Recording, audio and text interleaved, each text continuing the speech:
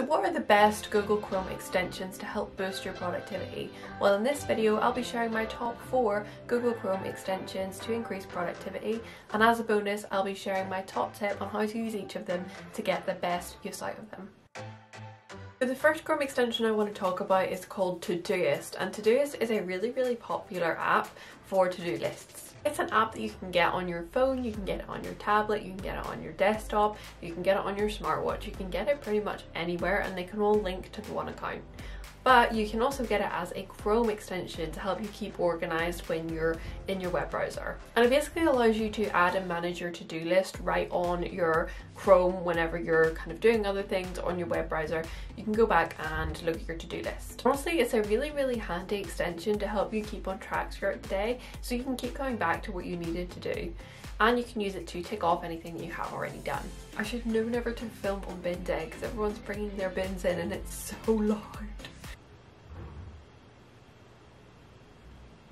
You finished? Thank you. So, as I was saying, you can schedule each item on your to-do list for a specific date and time, which I really like about it, because it means that if there's something that you really don't need to be doing now, you can prioritize stuff over it and you can do that another day, and it just helps you keep on top of everything and not get stuck on something which you think might be a priority but actually you can do it another day. The other thing is that within Todoist it does actually have a prioritization section, so you can set things like priority 1, 2 or 3, so you can actually prioritize within Todoist as well, which is really nice. And it also allows you to set reminders for to-dos that you still need to do. To do. Take a shot every time I say to do and you will be plastered at the end of this video. The other thing is that you can group the different things on the list into projects. So let's say specifically you have a project that has like 5 or 6 things you need to do for it. You can group those and you can name that specific project. Now, my top tip when it comes to Todoist, I feel like I need a little like light bulb or something, like ding, ding. I'm gonna add that in. Ding. Anyway, my top tip for Todoist is that you can actually link it to your Gmail account, which is really cool. But basically what that means is that I don't know if you've ever been in a situation, but I know it's happened to me so many times where you have an email come through and there's like an action you need to take from that email. So let's say it's like a budget email and you need to go away and like look at the budget again or something like that.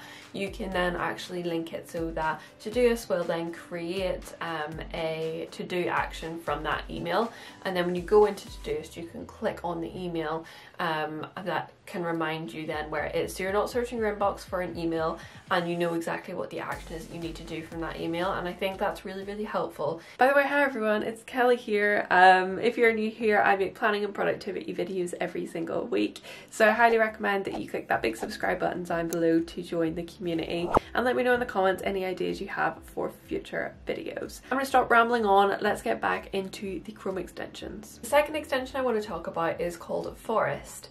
And whenever I first saw this, I thought it was really cute and fun, but actually the more I've used it, the more I actually really like it, and I like the concept behind it.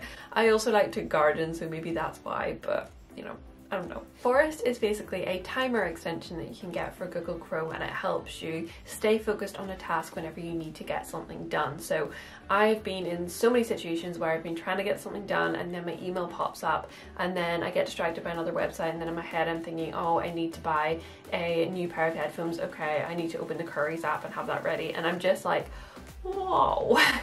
There's so many things going on that I can't actually even keep track, and my mind is like trying to do 1,000,001 things at once.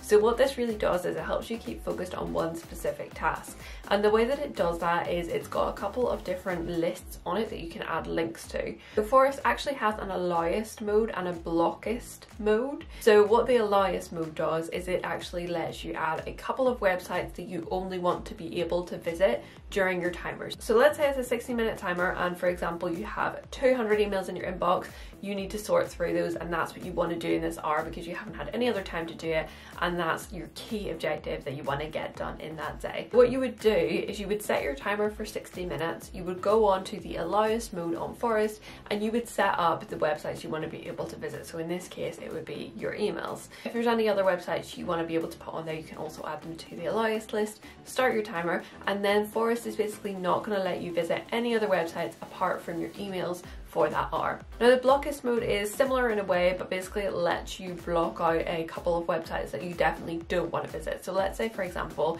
you are trying to work and you keep getting caught up in like Facebook, or you keep getting caught up on ASOS or a shopping website, or you just can't stop looking at the news, or there's just a couple of websites that really distract you. You can add those to your blocklist list, set your timer, and again, for that length of time you will not be able to access those websites. So it really just helps you focus for a specific period of time, which I really like. And as you go through the timer, so let's say it's an hour, you have a little plant in a pot and it grows throughout the time, which is really cute. And it just means that at the end of that hour you've got this nice little plant. And if you decide to give up at any point, so let's say for example you go onto one of the blocked websites, it brings up a pop-up and you click I give up, then your tree dies. So this is the motivation to just keep going for that hour, help your little tree grow, and yeah, that's kind of cool. What I thought would be really cool is if they actually planted a tree for every person that does their like 60 minutes, because that would make me want to do it even more. But you know, I can suggest that to them. Now my top tip for this one, that if you are using Forest and you put a 60-minute timer on, or however long, I seem to like 60 minutes, but however long your timer is, please, if you're going to the extent to use this timer to help you focus, put your phone in another room, put your iPad in another room, anything else that's going to distract you, please try and put it out of reach. Just be careful, put your phone in another room, just try and focus as much as possible. Next up we have an extension called Row Focus, and the reason that I love Row Focus is actually for its ambient music and like background music. I don't know about you, let me know in the comments down below, but I am someone who likes to have something on. Like, I can find it harder to concentrate when I'm in silence, which is why I tend to find it easier to study or work when I go to a cafe, because there's the background noise kind of there. I don't know, I just find it easier. So I absolutely love to have some background music on, but prior to using Row Focus, I was having a lot of more distracting things on. So Spotify playlist, but like very upbeat pop Spotify playlist where I'd start singing along and get distracted, or I'd have a TV show, a YouTube video, a film, something on in the background, and I thought that was great because I was like, hey, I can work and I can have something on, but I was getting so distracted without even realizing it. I was like sitting there watching the show for ages without realizing it. So Row Focus really just gives you some ambient music that you can kind of have on in the background, which is really cool.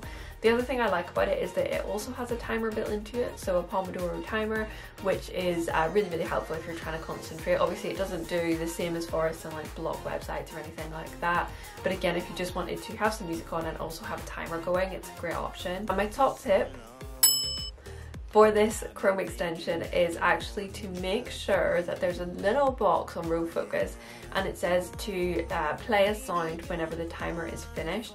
Make sure that you tick that, because the other day I was doing a timer on it and I had my music on, my timer, and I was in the zone, and I probably sat there for about 2 hours, and it was like a 45-minute timer. 2 hours had passed and I was in the zone, which is a good thing, but also I didn't quite realize the time going past. I highly recommend that you take that, just so that when the timer goes off, it's like very obvious to you that it's gone off. Next up we have Momentum, and Momentum is the best all-in-one that I have found so far, but there's a little bit of a catch to that, which is that you do have to pay for the pro version if you want everything to be all-in-one. So let me break that down a little bit more. So what Momentum actually is it's a new tab opener for Google Chrome. So what I mean by that is when you click to open a new tab, instead of seeing that like basic homepage or whatever you've set to open when you have a new tab, it will open Momentum. It's just a really nice kind of home screen to come back to. It's got the time in the middle, which is really nice. It's got a little quote at the bottom, and then it has a section in the middle where you can set your key priority for the day. Now I love that because I think that really helps you keep focused if you just have one key thing that you're like, at the end of the day, if I get this done, I'll be happy. Along with that, Momentum also has the weather in the top right corner, which is just a nice touch if you ever want to check the weather. I'm a bit of a sucker for checking the weather now. I must just be getting older, and now I just feel like I have to check the weather. It also has a to-do in the bottom right, which is how I'm starting to say it sort of brings everything together, which is nice. So you can set your to-do list for the day as well as having your key priority on there. Like I said, there is a little bit of a catch to this being an all-in-one. So the other thing we haven't spoken about about it having is a timer. So other ones that we've spoken about having a timer, I think having a timer is really, really helpful as a Chrome extension, and I would recommend anyone to get a timer. If it's forest, if it's momentum, if it's row focus, just having a timer I think is really helpful. But in momentum you have to pay extra if you want a Pomodoro timer as part of their Plus plan. And their Plus plan costs $3.33 US a month, which, yeah, it's not a huge amount of money, but also you can get all of this stuff for free, so it's kind of a lot to pay for it. And some of the other features that you get with the Plus membership are that you can add an extra tab whenever you add a link. So if you add a link, you can actually add 2 tabs, for example, within that link. And the other thing is autofocus, and autofocus basically allows you to focus on one task in your to-do list at a time and just focus on that one. So personally, in my opinion, I wouldn't pay $3.33 for the extra one, when what you could do is get momentum and get another extension such as forest, and then you've got everything you need in the one place.